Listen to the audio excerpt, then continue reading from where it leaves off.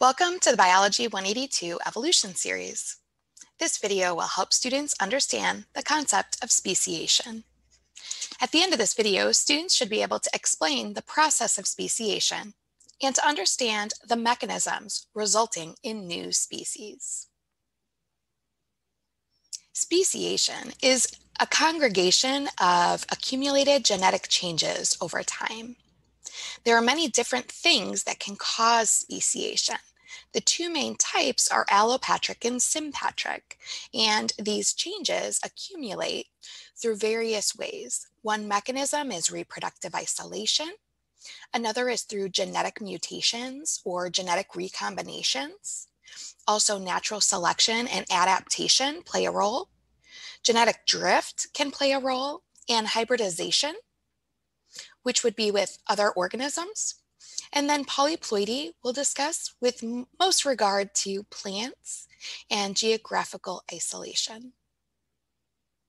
Allopatric speciation occurs when the habitat or geographic environment changes. So in the beginning, when we have these fish, they come from an ancestral population of porkfish. And over time, it used to be they could swim across where this Isthmus of Panama was. As the world evolved and the continents changed and shifted, and now there are mountain areas creating the Isthmus of Panama that connects North and South America, there's no longer an interbreeding around the Caribbean Sea there. So this newfound landlock, keeping the ocean pieces of the Pacific Ocean and the Caribbean Sea separate, has created a divergence in the habitats of these two porkfish. So this may be a very slow process because geological change is not quick for the most part. Mountain formations and glaciation and mass flooding can take a long time to occur, and small populations branching off do not evolve instantly into other populations of organisms. But there is a commonality where gene flow is lost between the two organisms because the gene pools are no longer connected. And over time, these individual gene pools now no longer being connected results in each species adapting to the new environment and adapting to changes that the other species is not acclimated to or exposed to. And this results in these accumulation of changes that over time diverge the two organism populations enough that they become separate species. And this is known as allopatric speciation, where some form of geologic isolation occurs, and now one population becomes two separate and distinct species. One way that we can identify allopatric speciation and geographic isolation is known as adaptive radiation. So adaptive radiation is easily seen with Darwin's finches, and we can also see it in the Hawaiian Islands with these amazing different bird forms, right? We have these birds that have these beaks that are all very specialized into their niche, right? In their geographic isolation on the Hawaiian Islands. Maybe one is in one area of an island and another is in a different area of an island, or they are among the islands, but they adapt to different niches. Over time, they evolve separate behaviors like different mating rituals and different mating calls. They live and exploit different habitats. So one might be in the trees and one might be in the bushes and one might be at the top of a tree or the bottom of a tree. And so these exploited niches are what's creating the new organism's adaptation. It's leading the selection to point toward whatever niche they're exploiting. We also see their morphology change based on things in their environment. You can see in the diagrams that some of the birds have really large beaks that are good at crushing seeds, and some are really good at probing for insects that they can find in plants, and others are ones that are really adapted at finding insects underneath the bark of a tree or living underneath areas where they can kind of pick out where the insects are because they have this probing protuberance as their beak. Some of them are really good at finding seeds. Others are really good at sucking out the nectar of flowers. Some are really good at eating insects only in plants, or they have various niches. Each one of these birds can exploit will lead to different morphological characteristics that we see. As well, over time, we can see changes in coloration. We'll see changes in their mating behaviors and mating calls. We'll see how various organisms are adapting to an environment that gives them a selective advantage. And over time, these advantages create a divergence in the population where a bird that is a darker color living in one area will no longer want to mate with a lighter colored bird because it won't be beneficial for their offspring in where they're living. If they exploit a certain environment, they're not going to want to mate with a bird that doesn't have similar characteristics because their offspring won't be as adapted to that environment. Over time, we see these species diverge enough from one ancestral population that was isolated on an island into a huge variety or diverse expanse of organisms. You can see here there's 27 different variety of birds that all started from this one organism in the Hawaiian Islands.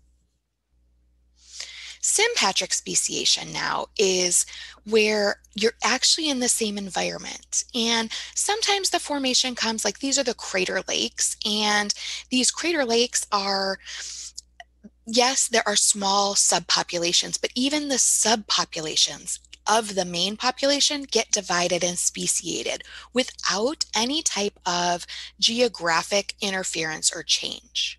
And so it is based on assortative mating where sexual selection is the defining factor. So in these fish, it turned out that color of the fish was a really big deal. And some of them had this gold shimmer, and the gold color morph was advantageous for a lot of fish. So various colorings drove the selection in these fish. Also lip sizing. If their lips were thick instead of thin, they were more desirable. But as these changes became more pronounced, fish had wanted to mate with other fish like them.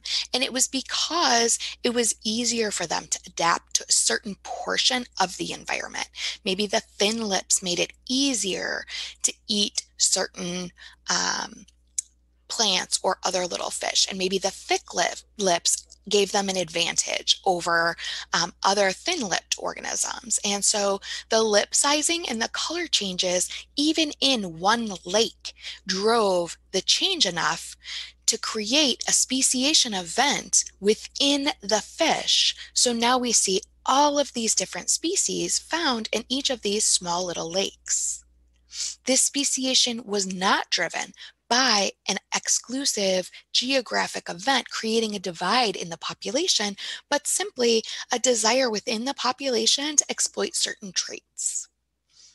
So another way this happens, this sympatric speciation, is through polyploidy. And polyploidy is an extra set of chromosomes that is arisen through a couple of different mechanisms.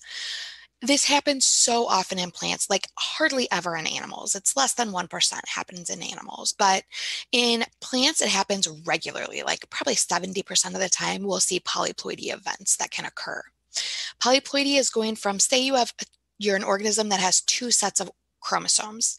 In the polyploidy, you now have 3 sets of chromosomes. So one way this can happen is through autopolyploidy, and that's a non-disjunction. So when we refer back to meiosis and we think about how meiosis occurs, when our homologous chromosomes are lining up, they line up and separate one from mom and one from dad, going to each pole, right? Well, when there's a non-disjunction, that means one of the chromosomes, it is not aligned correctly. It is not attached to the appropriate kinetochore to be pulled apart. Right? And so, or to the spindle fiber to be pulled apart. And so we wind up with an extra set of chromosomes in part of the gamete cells. So instead of being an N population, we now have gametes that are n+1 and others that are n-1. Now, in animals, a lot of times this results in just apoptosis of those certain gamete cells, right? Because they won't fuse and become zygotes. They're not fertile or viable. However, in plants, they tolerate this very well. And so this n+1 could become another organism. Another way in which this occurs is through species mating.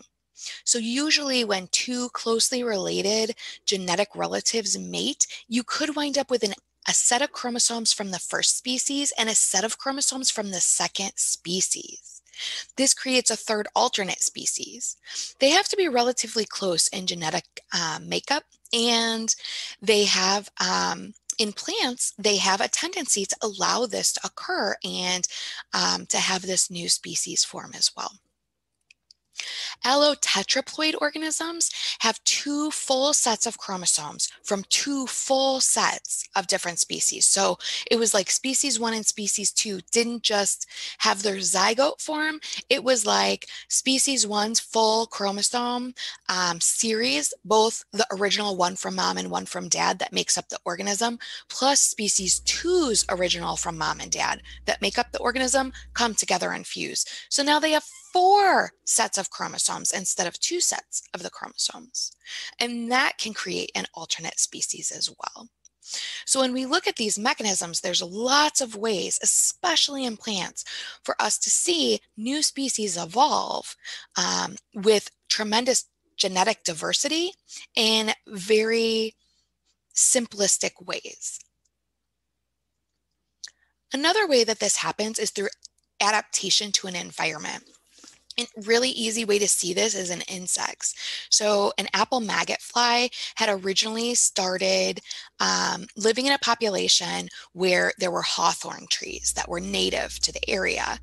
And humans brought in apple trees. And once the apple trees were introduced, the hawthorn fruit takes a really long time to mature, where the flies can lay their eggs and their larvae can grow within these hawthorn fruit. Well, as the apple trees were introduced, their fruit matures much faster. So some of the flies were using this new fruit that's being introduced to create a